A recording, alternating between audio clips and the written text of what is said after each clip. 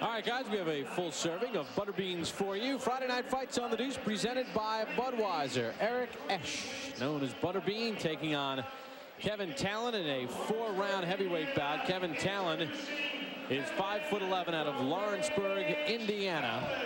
209 pounds. He's 35 years of age with a nondescript record of 5-3 with 3 knockouts. He was knocked out in his last fight. And Butterbean out of Jasper, Alabama, a fan favorite.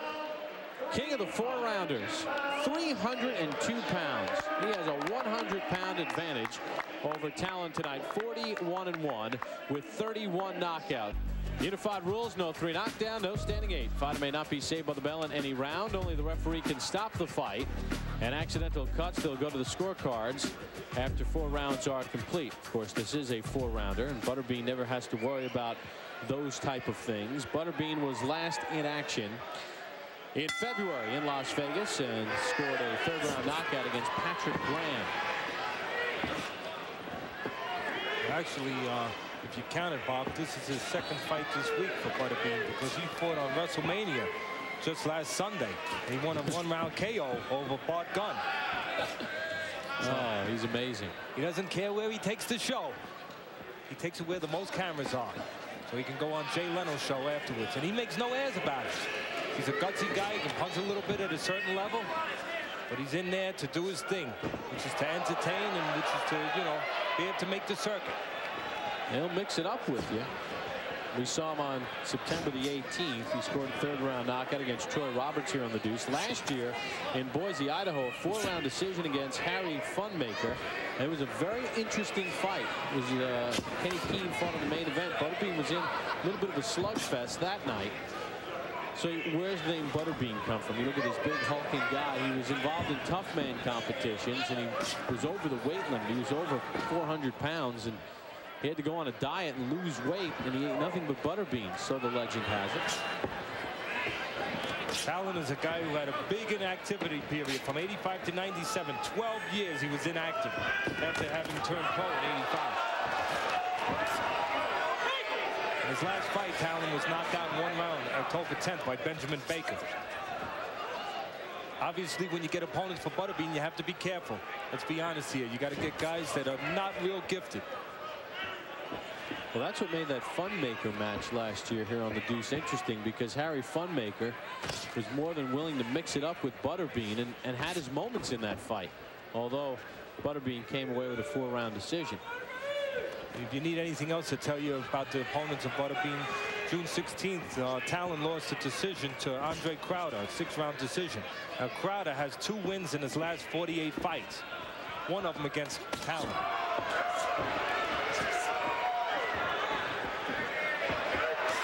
Butterbean, a little head movement, getting into it a little bit. Tallon answering back with the right hand of his own.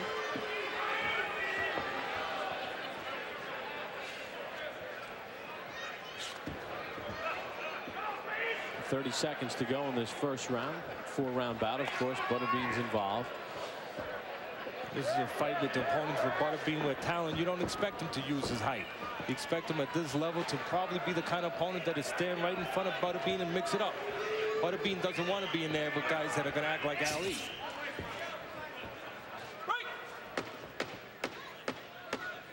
As we come to the end of round number 1, Butterbean in control. Tallon with some counter-punching of his own. Butterbean missing with the right hand, scoring with a left and a right as Tallon comes in to end round number 1.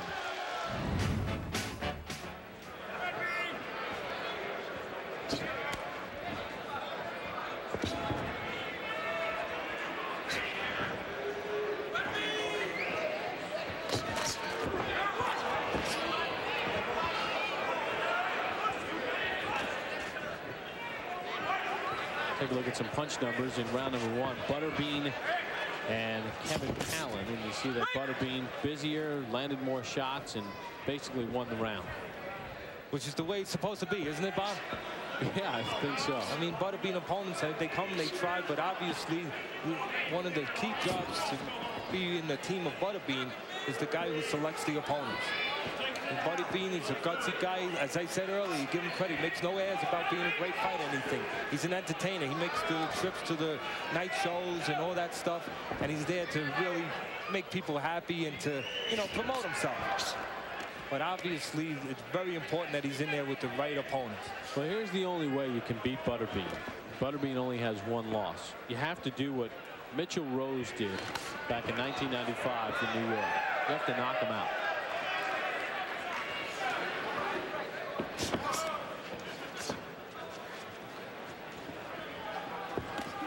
Not that we want to be too critical here.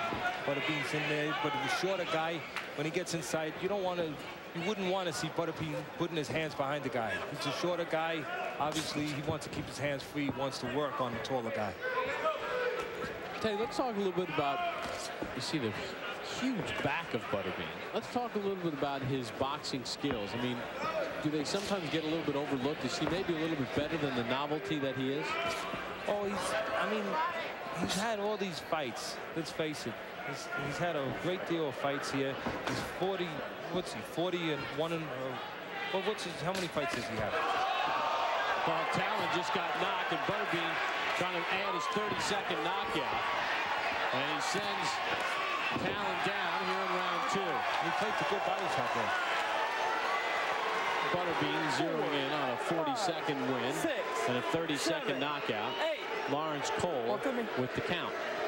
Like I was saying earlier, he's got 42 fights, Butterbean. You learn something from fighting, just from getting in the ring that often. You do learn. And there are little subtle things he does. He slips, he works his way in. Yes, sometimes he doesn't get credit because he's the Butterbean, but doing certain things the correct way. Obviously, his talent, though, is at a certain stage. He doesn't have the talent even to do those things real well with a high grade of opponent. They're going to clean off the mouthpiece of Tallon, who was knocked down here in the second round by Butterbean. And Butterbean comfortably in control in this 4-round bout as he continues to pound the overmatched Tallon. 3, 4, 5, 6, 7. Remember, under the unified rules, you cannot be saved by the bell in any round. All right. So now that Tallon makes it a count, the round does come to an end. Kevin Tallon, the punching bag for Butterbean.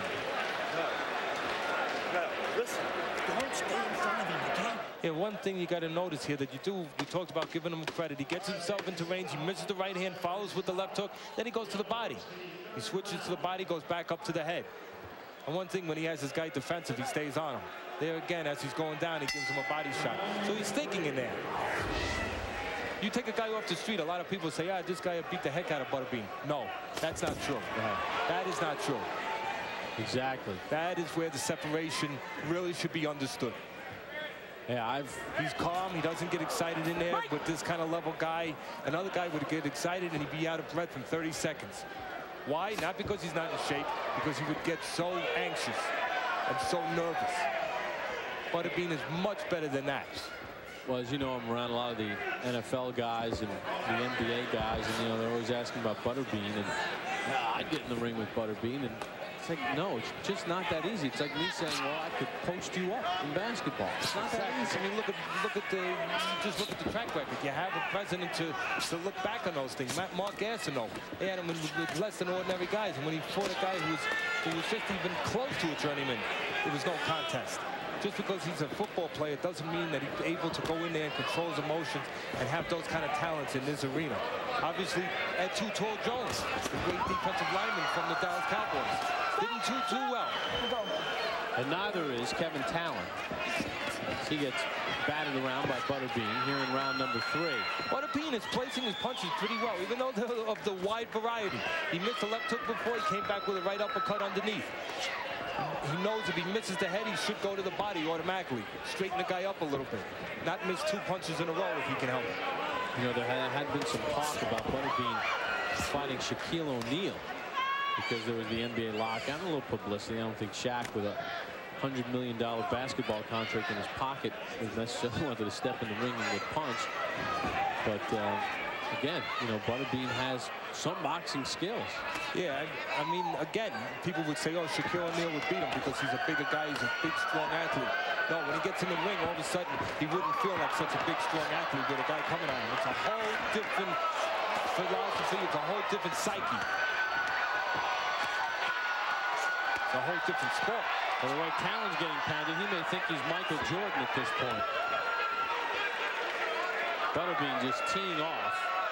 And the only reason more of those punches are not landing is because Butterbean's punches obviously are wide. So a lot of time Tallon doesn't make a miss. Butterbean misses by being wide.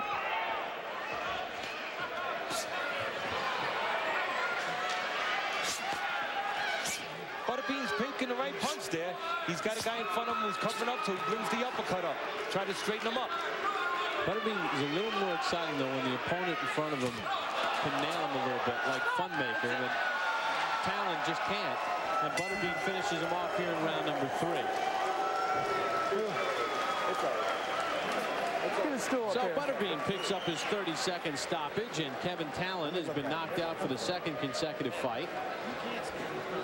He falls closer to the 500 mark. And Doc, you just want to take a quick look at him. the fan favorite, Butterbean, goes across the ring and congratulates Tallon. Congratulations for taking some shots. Exactly. We'll take a look at the knockouts that stop in Tallon. Seems okay. Well, Butterbean, of course, is going to be on the push here. Be the aggressive. The right hand there is the big punch. He follows it with a left hook. So instead of 1 punch, 2 land. That does the job. We'll take one more look at it. He picks the right punch. He throws the uppercut. He's got a man who's leaning forward, who's covered up. He brings the uppercut up, and then he goes up top. And then he moves his head a little bit to try to make the punches, which he did. Make the punches, the return punches miss. The right hand over top really did the damage in this fight. And that's what was the finisher right there. When you got a guy standing straight up, you can land that overhand right. It doesn't have to be straight. Well, Butterbean comes into Chattanooga, Tennessee, and gets the job done. Fans wanted to see him win, and he does. He stops Kevin Tallon in round number 3.